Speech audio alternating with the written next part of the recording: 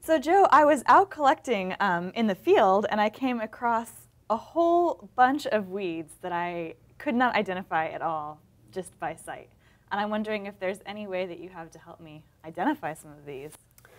Sure, Annabelle. I actually have a couple of programs, and one of them is a CD, which I developed, and it has many different characteristics, and that has 1,000 different weeds in California on it. The second program is an online program, and it's free, and it's on the website wric.ucdavis.edu.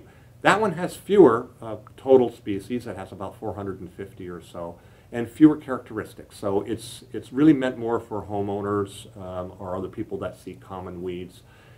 You really should have, in that case, flowers, because it's very difficult to identify. Although you can in some cases, and we're going to demonstrate a few, you can identify plants even without flowers. So those are the two different programs that we're going to use. So before we actually identify your plants, I wanted to identify one that Ellen Dean gave me earlier today. So let's try this one on the CDs and see if we can identify it. Okay, so let's look at some of the characteristics of this plant on the key. Now you'll notice here that on this CD that I have a lot of different general categories. One of them just general, and then there's flowers and fruit and leaves and stems and other things that we don't use as often.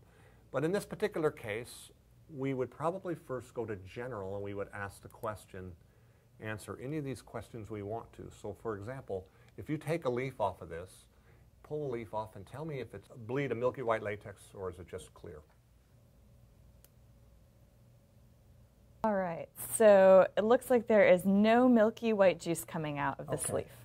So I've clicked on this and said juice not milky, and you'll notice at the bottom that I had 722 choices. By picking that one, I only lost a few. Now I'm still at 674 choices. That's far too many to be looking at pictures.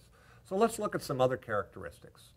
So for example, why don't you smell that and tell me, is it really obviously aromatic? Does it smell really pungent, strongly aromatic? No, it doesn't have much of a smell at all. Okay, so let's say not strongly aromatic. So another characteristic is that this plant is an annual, and since it's July, this is a summer annual, and so I clicked on summer annual, and you can tell me now, how many do I have left? Oh my gosh, there's only 152 species left. That's right. That's still a lot, and then we still have to narrow it down further, but we're getting closer.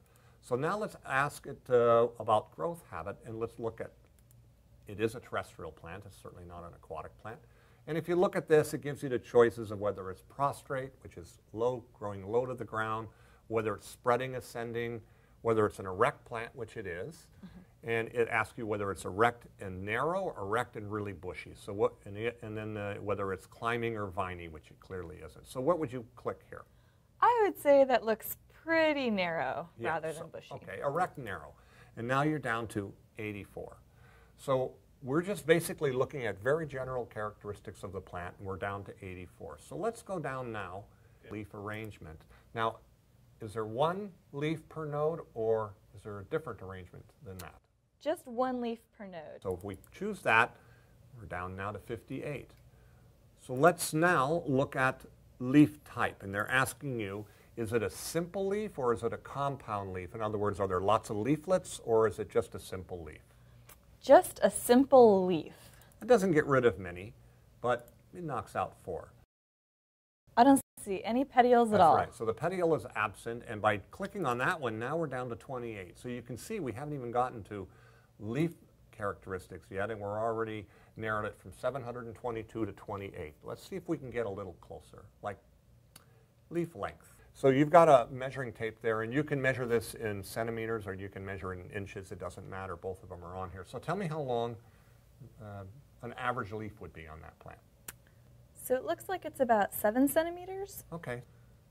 Okay, so now let's look at leaf width. How wide would you say those leaves are? Again, this is going to be a fairly narrow leaf. Yeah, it's pretty narrow, maybe 6 millimeters. So in this case, we're not sure. It goes 1 to 5 and 5 to 10. So let's use the OR command. And so I'll right-click here, and I'll say OR. and we'll say it's anywhere from 1 to 10 millimeters, and we feel pretty comfortable that that's a good range. So we've narrowed it down to 18 choices now. So now let's look at the leaf shape here. They're long and they're thin, and you have all these choices right here. Oh, yeah. And so which one would you say it looked most like? I think they're pretty linear. Yeah. Okay, so let's choose linear. Yeah. And when we choose linear, our choices now go down to 10. Now at this point, we could either look at pictures, because it's only 10 choices, or we could go to this Analyze button at the top, and it tells you what you should then be looking at. And of course, remember, we don't have any flowers, so if it asks you to choose the number of petals like it does, we can't do that. So let's look at other characteristics that we might think might be useful in this. Here's one that says leaf surface. Can you tell me if that plant has any hairs on it? So I would say that this is a smooth surface. So that is, no hairs is glabrous. So we're going to choose glabrous, and now we're down to 4 plants. And we can look at the pictures of all 4 of these, but let's just look at the first one here, and you can see there's 4 photos that you can look at, and or even more than that, there's actually 5 photos you can look at, and let's look at this one because it's vegetative. Oh, whoa, that actually looks just like our plant. That is our plant, and that is slender aster. So this plant is Aster subulatus, variety ligulatus. You can scroll down here and you can read about the plant in the description. It'll also tell you what page you should look on in the book of Weeds of California and Other Western States. So it tells you that it's on page 204, and so you can read a lot more about the biology of the plant. So that's how it works. And that was a plant that had no flowers on it, and we were able to identify it just based on leaf characteristics. So I'll tell Ellen Dean what that identification is. But what I'd like now is for you to try to identify some of your plants using this same program. And so I'll start it over again and pick something that you have here on the table. So there's one that I'm actually particularly curious about, and it's this kind of nasty thing that I remember growing up as a kid. Like, I'd bike over it and it would puncture my bike tires, and I just collected it by the roadside, so I would love to know what this thing is. So let's start it again, and this time I'll let you tell me all the characteristics that you see. So definitely the yellow flower, as well as all of these leaflets. There's a lot of them, quite a lot of leaflets. Like, grows flat along the roadside, and so it must be a summer annual since it's flowering. And of course, these spiny, funky fruit. Okay, so let's use all the characteristics you gave me and see if we can correctly identify it. First, let's look at the life cycle, which you said was a summer annual, and I agree.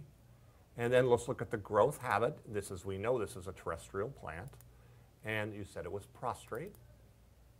Now we've already, just by those 2 characteristics, narrowed it down to 51 species.